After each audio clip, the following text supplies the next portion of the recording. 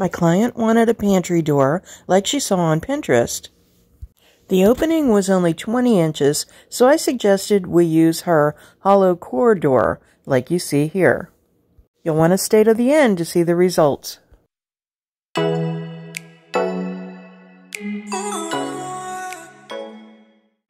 I had a basic plan that involved some cabinet doors and a piece of molding. So I started by cutting a hole for the cabinet doors to go in, one in the front, one in the back. So I had to use a drill on the corners just to make it so I could get my jigsaw blade in there.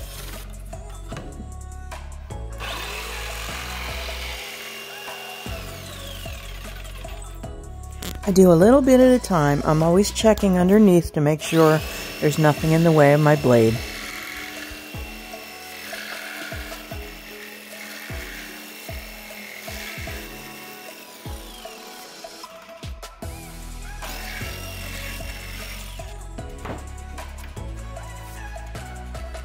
I glue the molding down and clamp it down and then use some trim nails to secure it to the door.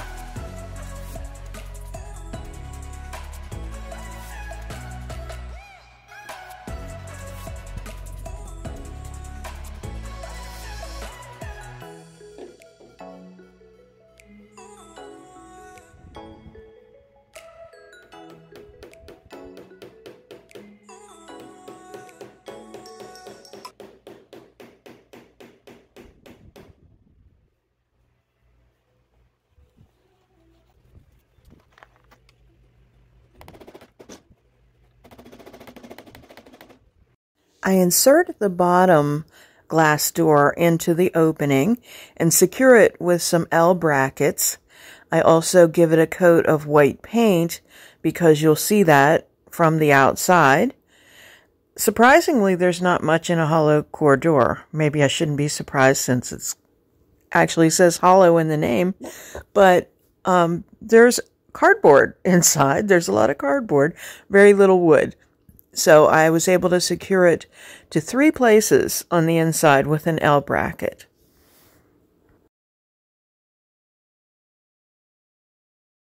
I'm using the typeset stamp from IOD to spell Pantry. Now remember, the door is only 20 inches wide, while the window is much less, so I have to carefully arrange those letters. I'm just using the stamp pad and stamping it on the glass now, and later I will use an oil-based marker to make the letters even darker. I attached the upper window with some L brackets as well, and there was a little gap around the outside of the window. So rather than go to the hardware store and get some wooden trim, I thought that it would be really cool to use Iron Orchid Designs mold to give it a little decorative touch. And this was really just what I needed because I was able to form the clay in some areas to make it fit where I needed to. So I'm using the Trimmings mold. I think it's the Trimmings 2, if I'm not mistaken. And just putting that air dry clay in there. It's a joy to work with and fun to watch. Even more fun to do.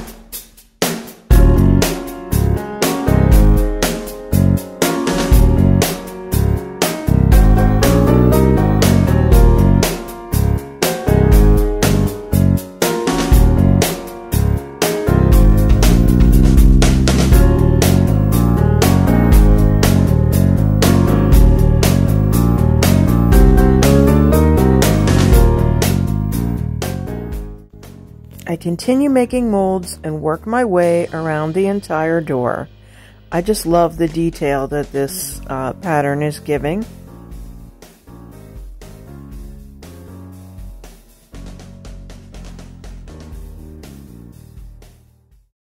I use Titebond wood glue to attach it to the door.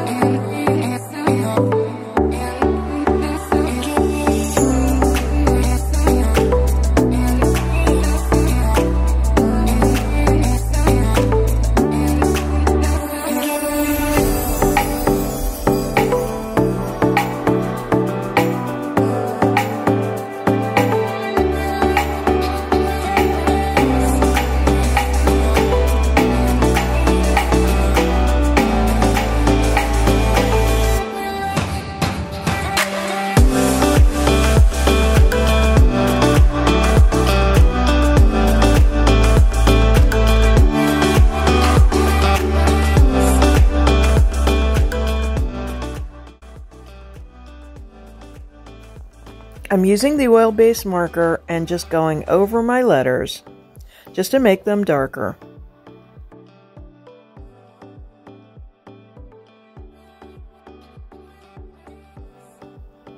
When my trim is dry, you can see that it's shrunk a little bit in a few places, and that's okay. Not enough that we need to worry about it, so we're just going to use paint to fill up those cracks, and they really won't be that noticeable.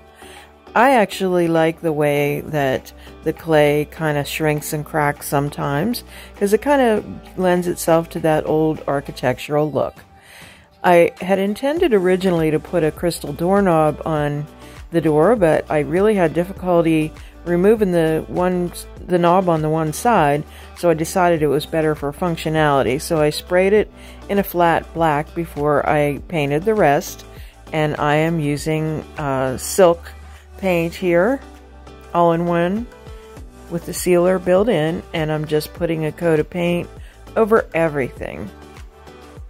The color I'm using is saltwater.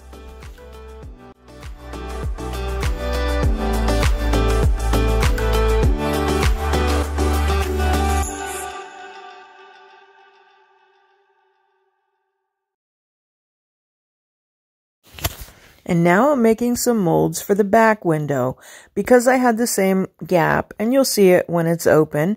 So I'm using a little bit smaller mold. This time I'm sitting down on the job and making all the molds at once. Remember what a hollow core door looked like before and what it looks like now.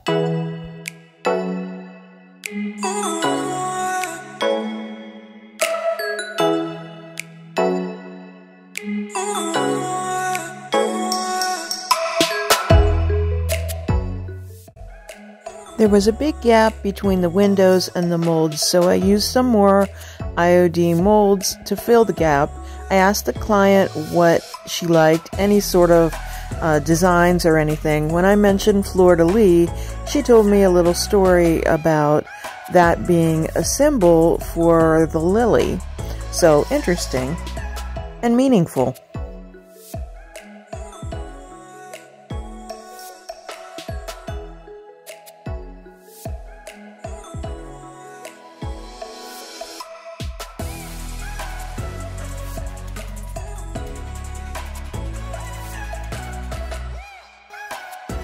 Thank you so much for watching today. If you like this video, how about giving it a thumbs up and also share it with your friends? If you haven't subscribed, you'll want to do that so you don't miss anything. Visit us at LaVintageDecor.company, and on Instagram we're LaVintageDecor, and on Facebook we're LaVintageDecor Altoona. Stay well.